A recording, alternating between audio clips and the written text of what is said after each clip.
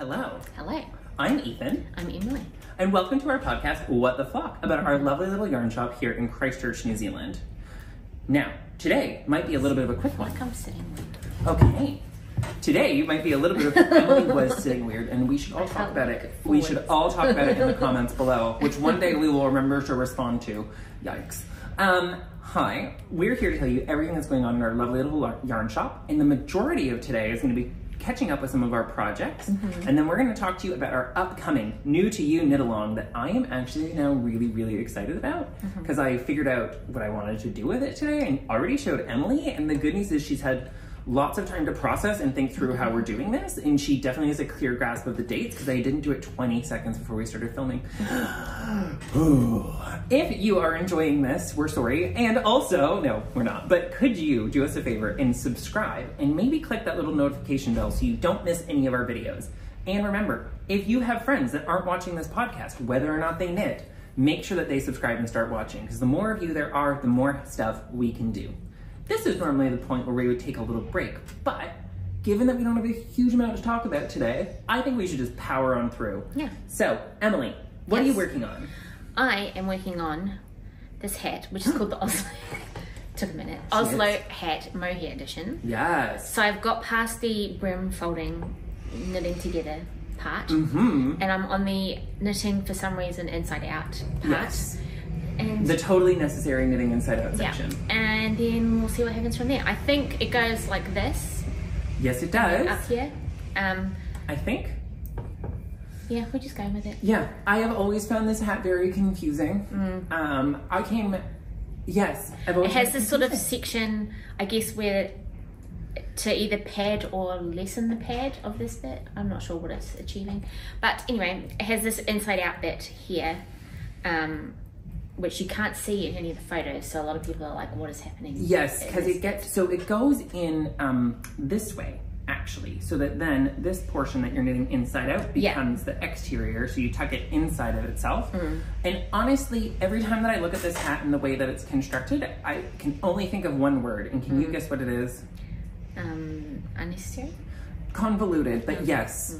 Also a good word. Not quite as many points on an SAT score though, so we want to aim for maximum. It's a bit sad that you do this like massive chunk of, not massive, but a fairly decent chunk of knitting just to kind of fold it inside and it disappears. But it's okay. We're getting there. We're getting there. And you are using Issachar tweed. Yes, this is the raspberry colorway. Which I love. Which has some fun little like pink and green little blippies. So it's a true tweed, which is lovely. Yes. It's 20% mohair, 80% wool? Yes. Yes, because we are having a mohair moment that I think is going to extend for quite a while suddenly. And I also realized yesterday or the day before while knitting this, I think this is the first time I've used single ply, you know, like... Yeah. Oh, is that what it's called? Yeah, a single ply yarn. Yeah. That is super cool. It's very grippy, I would say. Yes. This particular one, because it is non-superwash treated, unlike most single ply yarns, is going to be quite grippy, making it more similar to a Shetland single ply, suitable for Shetland lace or other Shetland garments. It does also have a really fantastic effect held double and knit flat with mohair, although for large garments, Issachar does not recommend knitting their single ply yarns in the round due to aggressive biasing that can occur.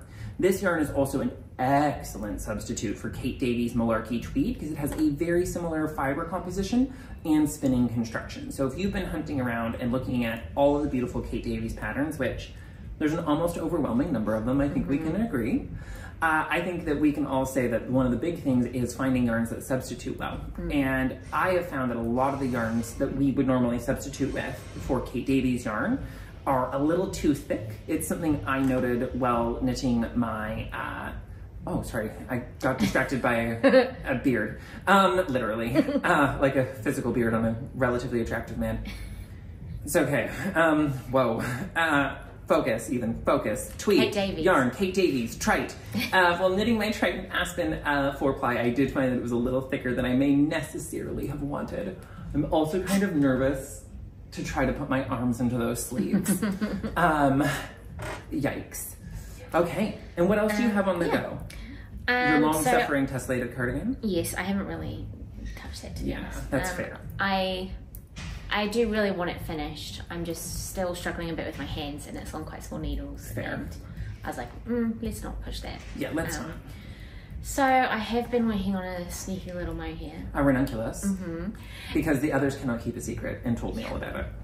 It's all one of our knit nighters' fault because we had How could you blame them? We had this cashmere merino from Hedgehog and no one bought it, and it was taunting me. But I didn't know what I could make with it, and then I realized I could make a ranunculus.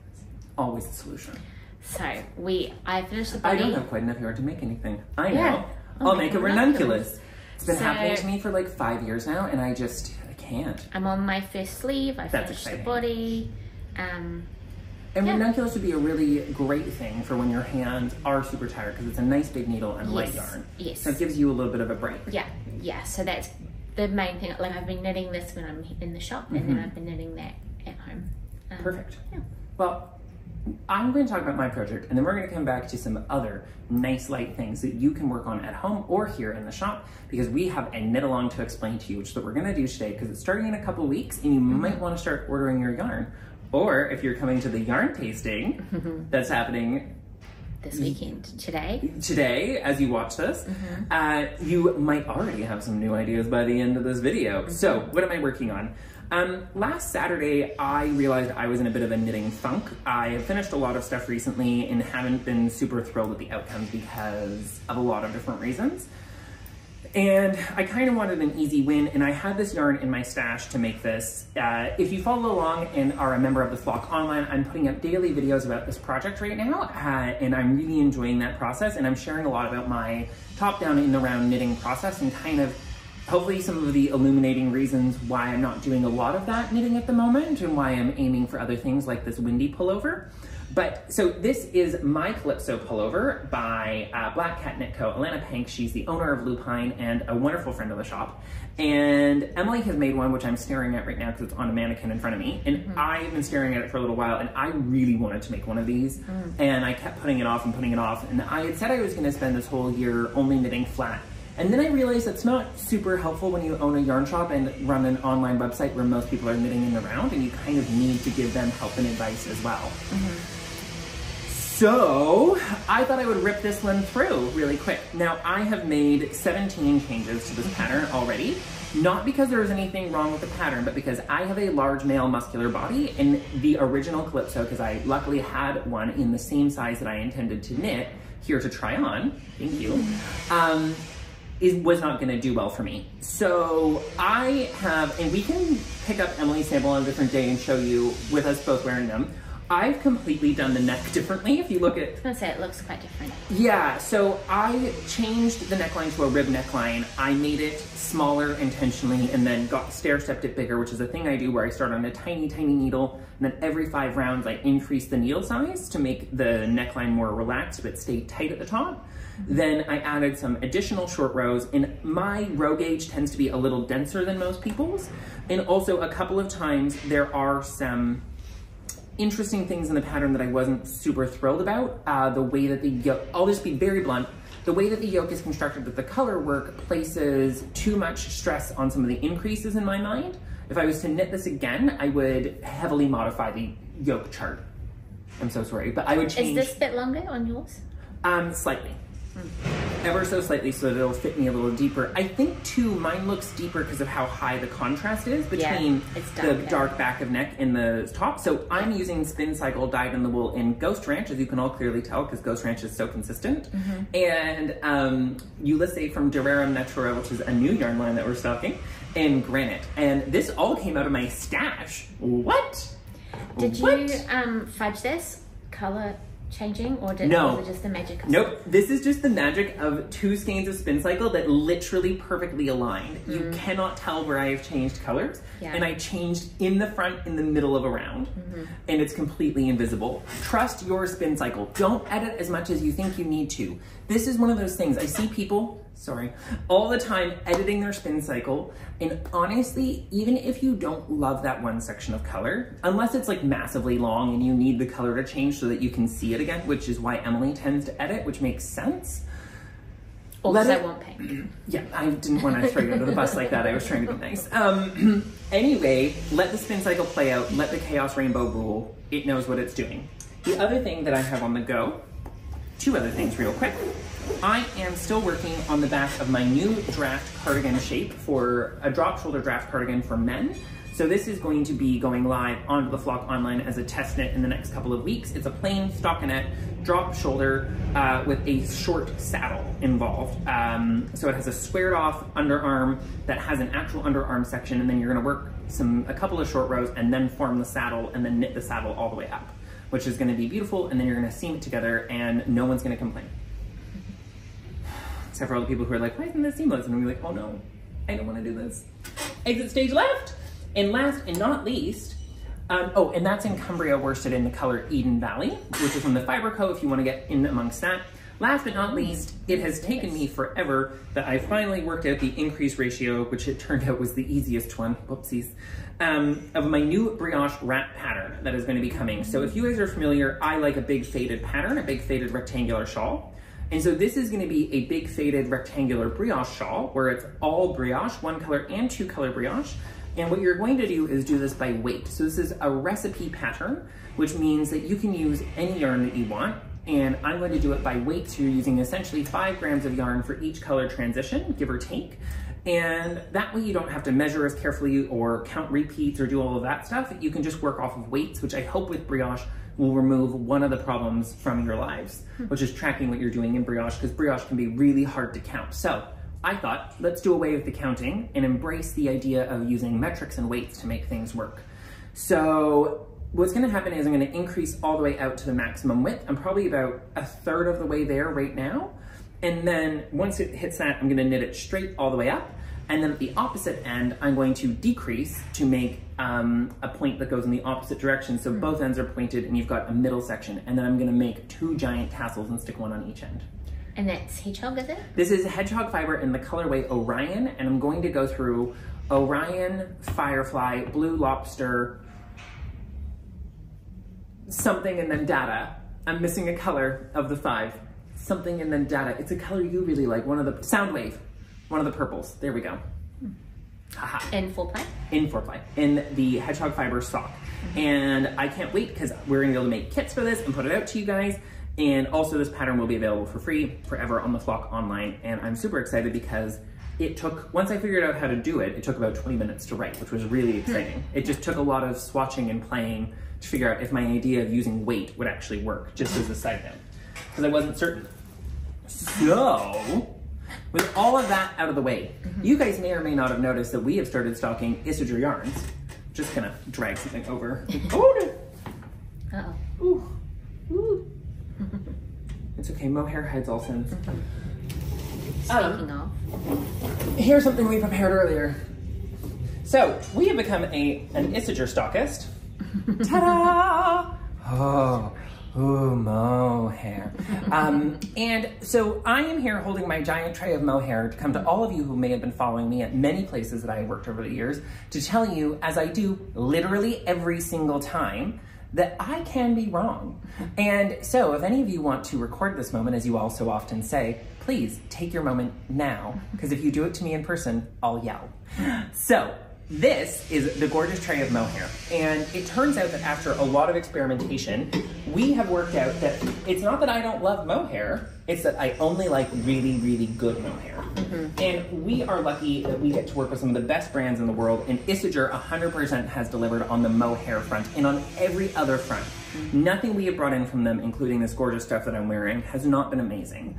Not only that, but it has really opened up my eyes to why some of these top-down knits from certain areas of design have been so beautiful when you look at them online and then so terrible when people knit them in person. It turns out really skilled knitters and not so skilled knitters can get a great result using any substitution. But if we want to guarantee an easy way to get a really good, beautiful result on some of these patterns that call for mohair held alongside another yarn, that we need to go and get the real stuff. Now, we found this out a little bit earlier, or other people did when they started ordering knitting for Olive that we don't stock. But now that we have a whole giant wall of Isager and we've seen a couple of the projects come out with it, including this windy pullover, we can tell you that you can absolutely get a great result on any of these beautiful Danish knits using this incredible yarn. So, we're super excited to bring you the Danish Confection knit along, which is going to run from July 17th till August 30th, so you have lots of time. We're gonna have a cast-on party on July 17th at our knit night. So if any of you who are watching are knit night regulars and you have been waiting for years to rub my face in the fact that I am going to knit a petite knits pattern, now also with mohair is not your time, because I'm going to knit another Helga Isiger pattern that is literally the exact same as this, just in thicker yarn, so it'll take me less time. Super pumped. We're gonna curate a list of patterns from a lot of different Danish designers, from petite knits, from Lene Holmses. I'm sorry, I'm trying so hard and I'm so bad at pronouncing the Danish names. Fan favorite Camilla Vad. And many, well actually not that many others, but I can't remember. Yes, the two Isigers, the Helga and the Marianne. I put their names together and made Helene, and that's not good. The Helga and Marianne Isiger. So, what are the rules for this knit along? A, you have to knit something from a Danish designer. B, you're going to get a second entry. So we're gonna have a prize at the end of this. We will tell you about that prize on our next podcast, because I know what it's gonna be, but I wanna make sure I got it in my hot little hands before I show you. And what we're gonna be doing is we're gonna be doing one draw. So there's gonna be a first prize and possibly some sashes, you never know. But there's gonna be a first prize for this knit along. And if you do a Danish pattern, you get one entry into the draw. If you do a Danish pattern in Danish yarn, you get 2 entries into the draw. If you knit a non-Danish pattern in non-Danish yarn, you get 0 entries into the draw. If you knit a non-Danish pattern in Danish yarn, you get 1 entry into the draw. So essentially, the more things you knit, the more things you do in Danish yarn with Danish patterns, the better this will go for you. And possibly, we can't promise anything, but we might have a second super fun and exciting thing to show you as well, to help expand these options. And is it garments and accessories? Garments and successories, because chic cold outside. And also we want to make sure that everybody watching feels like they can jump in and participate at all price points and all skill and activity levels. If you need help picking the perfect pattern for you for your Danish Confection knit along, that's what we're here for. Send us an email, comment below, because we are going to start on a daily basis trying to respond to these comments. We're going to get better at this, but we have a lot of things to do in a day. And we are super happy to help you find the perfect pattern, and you're going to love it. Knitting with this stuff is knit life changing. That's the best way I think I have of putting it. Yeah. And we're excited. Yeah, and they have like a massive range of colors. There's a massive range of bases. So Huge there's range of something colors. for everybody. Yeah. And also, one of the great things to note is you can interchange almost any of the patterns that use Tivini, Spinny, Alpaca 1, any of the fingering weight ones can be interchanged with just Tivini if you would like, but we also carry Alpaca 2, not Alpaca 1. We carry the Alpaca 2 and the Isiger Tweed currently, and we've got some other fun, gorgeous stuff on the way. We also have Isiger Sock for those of you who may want to use something held single to knit one of these patterns, and we can help you work all of that out. We've got a big order from Isiger coming, and I think we might do a second little live when it arrives, because it is full of some good stuff. And we have a huge array of their mohair on the way to re-top up our mohair stocks, because we think you're eating it. No, I'm kidding. It's just so easy to knit with. Yeah. And that brings me back to the other thing that we kind of just touched on there with the ranunculus. Look, I'm never gonna like ranunculus, and I'm right. But for you, here's the painful thing. Being right doesn't necessarily always help. And that's kind of an interesting thing to learn as you get older. One of the great things about something like ranunculus is that if you do need, in Emily's case, a quick win that's not gonna hurt your hands, and you need that lighter thing to knit, these sorts of patterns can be really great if you experience a lot of strain on your arms and upper body and other stuff like that. And you can knit them for hours and hours and hours without it tiring you out the way I can knit them for hours and hours and hours without it tiring me out. So I've come to really, really enjoy. Oh, it's okay. Someone is calling us, but but we're gonna wrap up for all of you anyway, because that's, believe it or not, pretty much everything we have to tell you about today, right? Right. We have a busy, busy weekend going on with lots of great anniversary things. And if you're watching this, do keep your eye out for the anniversary special, singular, that we're doing this weekend. I think there's still tickets for the movies, but not many, if any, yes, and I think brioche is completely sold. Plus it will be past by now, so never mind. But thank you to everybody who comes to see us this weekend to help us celebrate our anniversary. It's been a wild year and quite a journey. And apart from that, we're going to bid you farewell and head out to do some more fun things today. Okay, that's it. Bye.